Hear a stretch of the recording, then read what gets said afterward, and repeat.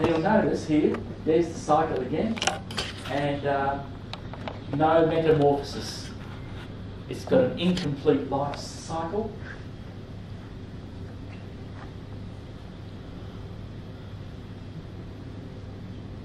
And it all happens usually at night. It's why you don't see people using these things during the day. Now there is some naturals on the back of the finger there, and that is the imitation that Nick Hall uses. It's just a slither of black foam. That's all he uses. Lifts up the foam and puts a hackle around it, and that's it. So again, if you're learning how to tie flies, and you're going to buy these for $2.50 each, you can make those in seconds.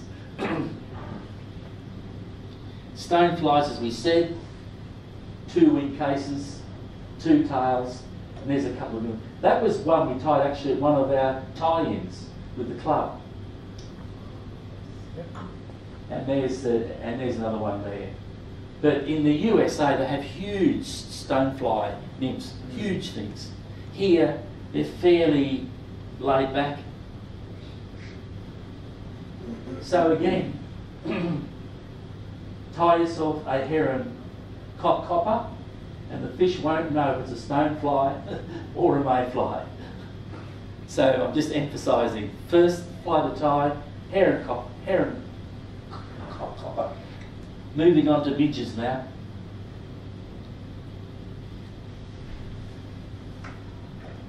Now, notice they have a complete life cycle because they pupate. And they pupate in soft mud. So you see they call them bloodworms. I don't think we fish the bloodworms all that much. And then we have the larva. And then the pupa, and the pupa sort of hangs in the surface film, and then the adult takes off. Now, you wouldn't want to try and imitate the adults because they're not much, they're about half the size of a mosquito. They're like a mosquito. But what happens is, this is not mating behaviour, it's more like swarming behaviour. But they form balls. And we used to talk about midge balls in the club, and they was a bloody big midge. But they do form a midge ball. And I remember going away with a group of guys, and they were balling. You could see little balls, rolling along the surface of the water. So the ideal rig is a midge ball with a pupa hanging underneath it.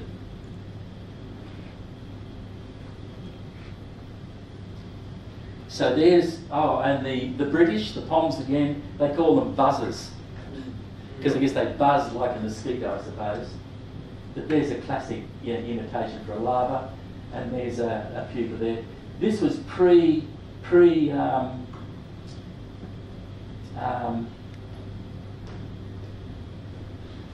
the days of pre-epoxy days, I have to say. It looks like epoxy, right? But it's not. It's actually acetate floss. And then when you apply acetone to acetate floss, it melts it and turns it into this. Yeah. And there's your classic midge ball. And the Poms, again, they call them a Griffiths gnat. It's nothing to do with an ant, but they call it a Griffiths gnat, a midge ball. So, I'm going to tie a couple of those. And as I say, seeing as winter, let's tie a midge pupa and a midge ball. Now, if you go to Buckendera and you go around to Wainui Bay, is it? It sounds Wainui, like yep. Wainui, yep. I was around there with the club on an outing once, and there were midges everywhere, everywhere, because it's very muddy that bay. And that was the standard rig that we were using. There was a midge ball with a pupa underneath it. So quickly tie one of those.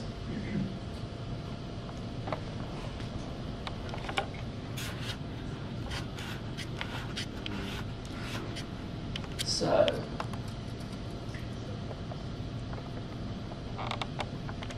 I'm going to tie these on a curved hook.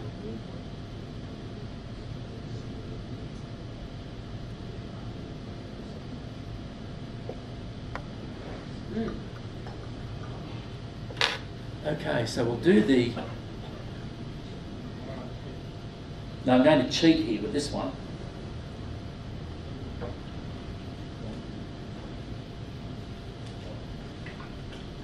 I've got a collection of these in metho at home, and they range from like olive greens, reds, halfway between a red and a green, browns. The colours vary.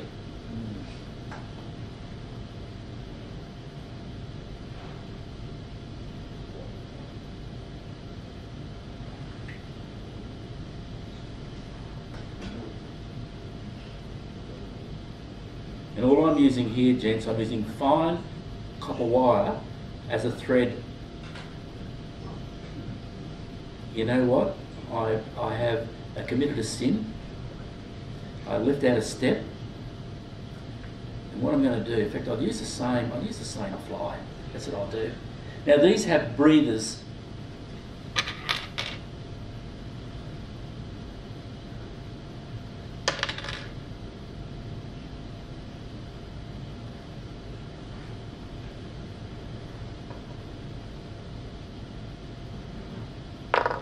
Just use, I'll leave that copper wire there.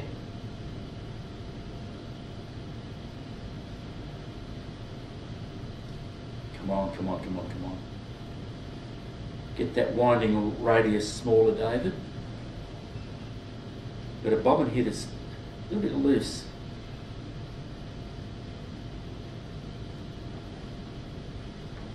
That's better.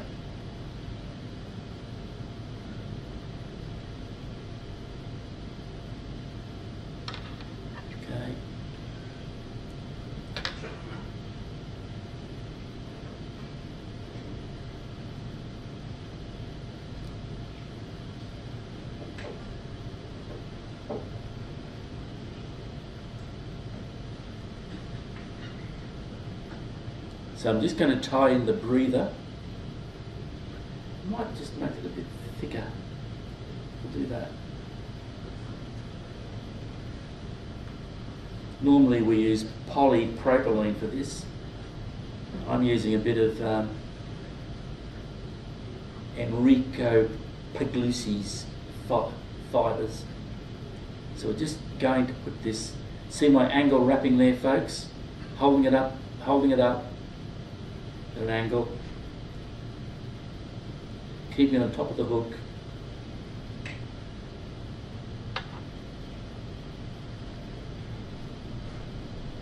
Oh, that hook's sharp.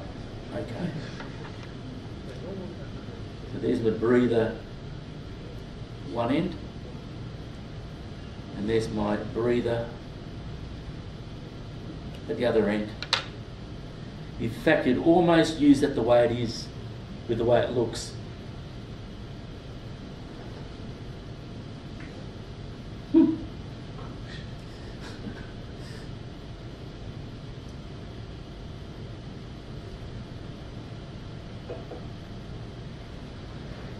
Got a bobbin misbehaving itself here. Can you edit that, please? Just winding it up, it ended up between the legs. I'll talk to the editing department. Okay. So now I'm just going to move that to there. I'm going to put on a half hitch just to get it out of the way. I'll cut my thread.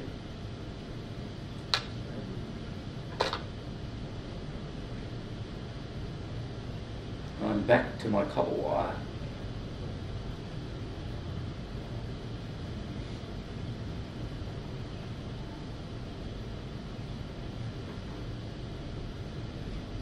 Now, so a loose wrist. I'm not going to crank with my whole arm.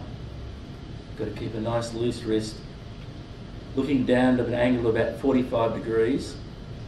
Most experienced tyers, when they sit down to tie a fly, it's like they're hopping into the seat of their car, and they adjust the height of the seat until it just feels right. And a lot of beginners don't get that for a while.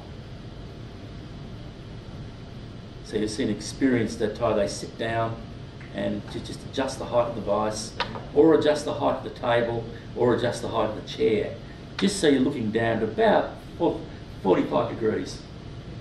We were saying to a couple of guys earlier, pedestal vices, you can't adjust their height, so it's got a big long stem. Beginners do this, you see them winding with their arms horizontally outstretched, with line of sight horizontal rather than line of sight at a slight angle downwards. You'll never be able to rib right or palmer right unless you're looking down onto the fly. Okay, so that looks good. And then we just put a little bit of peacock herl again.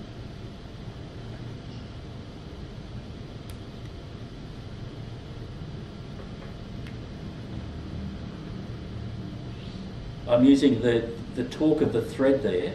I didn't use a pinch wrap.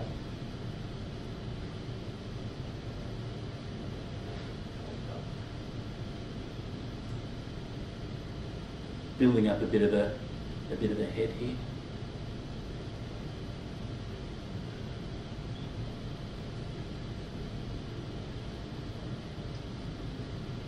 Dropping the bobbin over the top.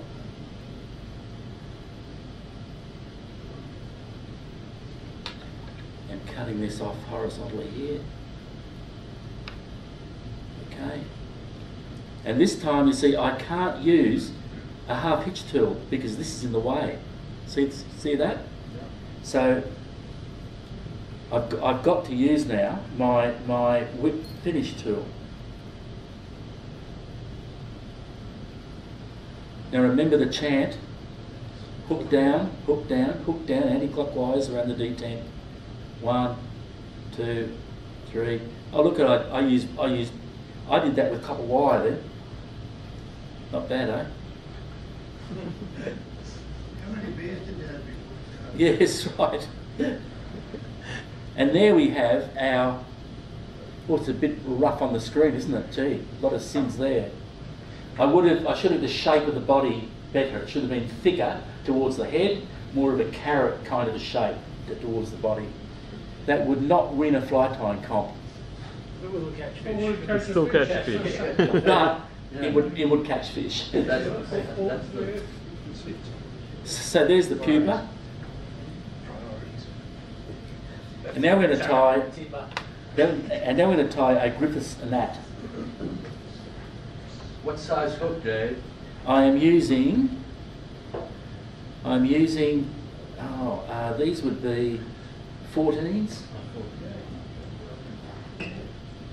Just a matter of interest, you see, I've got these into an old style English hackle plier to save me dropping hooks. Now with hackle pliers, these are the old English style, as you know, where you open them and close them like that. I like to put a bit of heat shrink on them to stop to ensure that they work well. But to be honest, if you're going to set yourself up with gear, buy yourself a rotating hackle plier. It makes your life a lot easier, particularly when it comes to dubbing loops and things along those lines. Okay, so Griffiths gnat.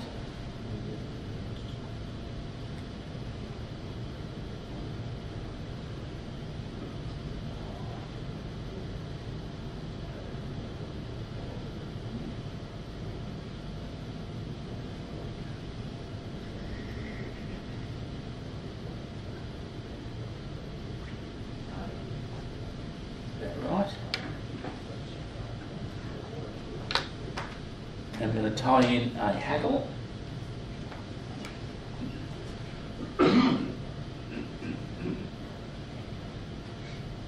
Just do a test size is about right.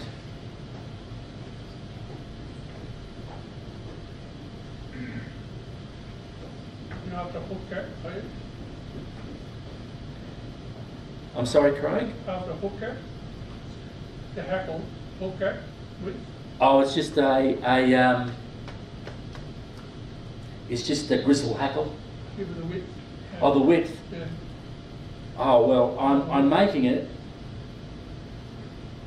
I want the gate to be reasonably full Yep. at the end of the day.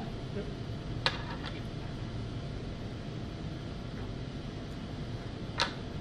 And again, peacock herl, as you can see, there's a certain material that a couple of materials you've got to buy. Peacock herl and copper wire are two musts. Is peacock herl readily available again? Usually in $2 shops and what have you, I find. Because it went, we struggled to get it for a while. Oh, is that right? Yeah. Yeah, because they weren't bringing it in from the States. Oh, okay. Some sort of artificial imitation Some issue that you couldn't get in Australia for a while. That's the magic of the $2. Hey, Dave, they're using their hair extensions for the eyes. I'm sorry, oh yes. They're using the eyes as hair extensions.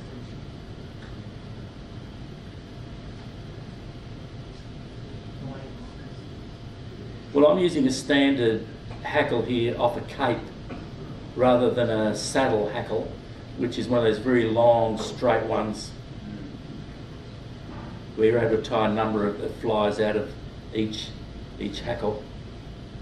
Okay, so I've got down the base now of my peacock herl. I'm going to cheat here now, I'm not going to waggle it. Okay.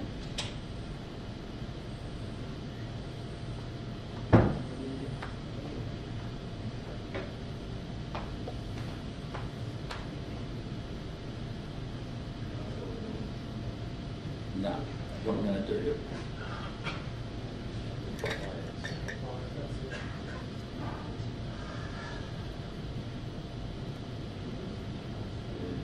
Okay. See, my rotating hacker plier, it makes my life a lot easier. Ooh, see that? Whoa. I'm just going to pretend it didn't happen. Oh dear. Not a good look, is it? Normally I just start again now, but... Oh dear. I don't think midge balls are usually the prettiest looking things. No, I should have half hitched that, and it would have been okay. So it's a bit of a mess, but I think you see here, if you're taking up fly tying for the first time, you'll do exactly what I did.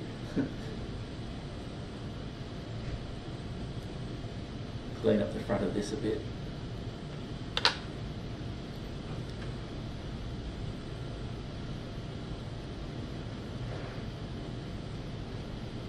Yes, I think I would probably do a couple of passes there.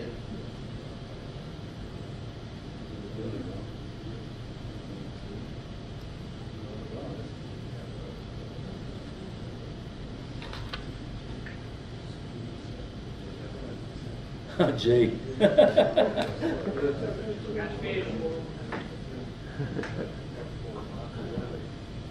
Look at this, it's coming undone around there. Yeah. I used to tie these without the peacock herl for good reason. There we are. Now there's one without the peacock herl. And I'll just do a slight trim here.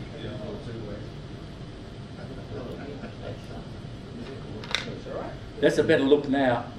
That's good. That's good. That's a better look.